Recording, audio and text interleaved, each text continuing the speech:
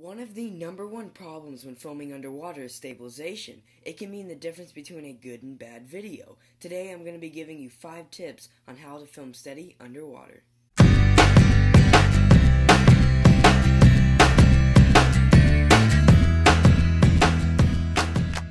When you are filming underwater, make sure that you are relaxed and take your time while under the surface. When speeding up, it causes shakiness in your video, so make sure you take your time while filming.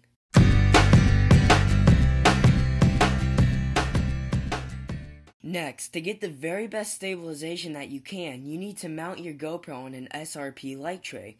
This tray has 2 handles for more stabilization and allows you to have better control of the shot underwater.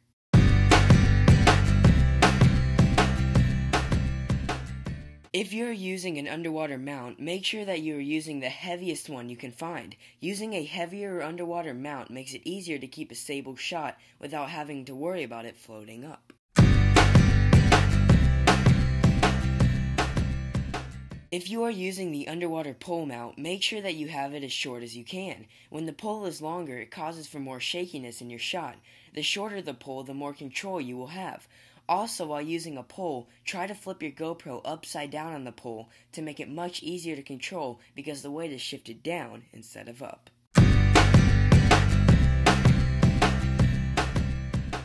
Anytime you are underwater, buoyancy is key, especially when filming. When demonstrating good buoyancy, it gives you much more room to work with your shot underwater. If you are struggling with your buoyancy, it causes for a really shaky shot. Try to maintain good buoyancy underwater to get the best possible footage you can.